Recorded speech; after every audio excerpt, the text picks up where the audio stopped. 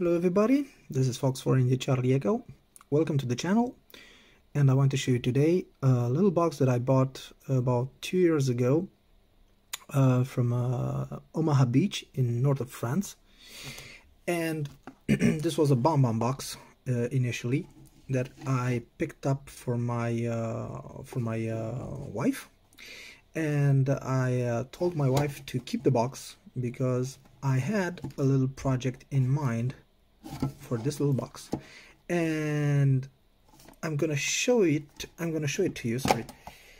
And it's nothing more than a small receiver. So this is a 40-meter receiver that goes from 7.12 to 7200, and you can find it in the QRP Basics, the book written by George Dobbs G3RJV. And I'm going to show you the book and the schematics inside. And it's a very simple and very clean receiver. And usually the only problem that you have with it, it's the battery. It's a 9-volt project, and usually the batteries hold for about, I don't know, a week. And after that you're gonna have some chirp and some distortions on receiving, and that's the time to know to change the battery. I didn't opt it for a LED input to see if it's on or off, because that also will drain the battery. So it's a nice and clean little project, and I'm gonna show you the book. The project is called the Build-A-Tron Receiver, simple 40-meter receiver.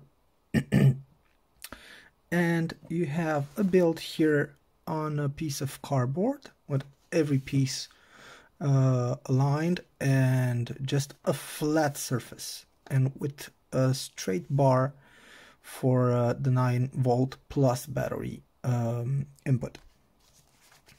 And over here, up here, you have the Build-A-Tron, the receiver, and the emission part, the emitter part, because this is a TX and an RX project, but I only built the receiver part.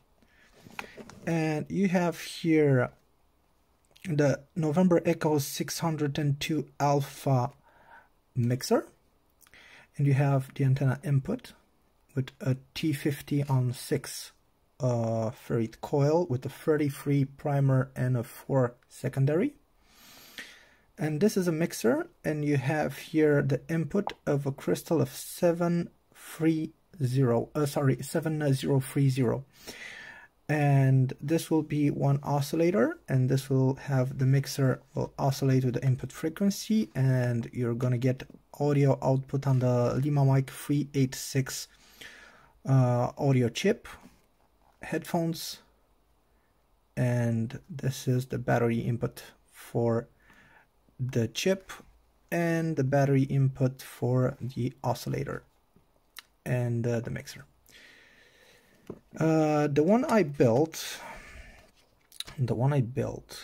is not this one. It has a little add-on on it. You can find here every part. It has a VFO, and in the book you can find the schematics of a simple VFO that you can input directly into the mixer, and you can add a better tuning input.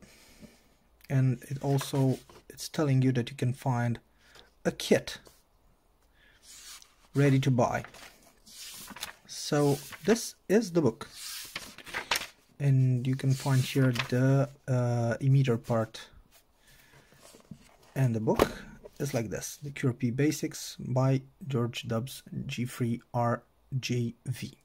Tuning capacitor, input capacitor, the NE602 alpha, audio amplifier, on-off button, 9-volt battery, and audio jack.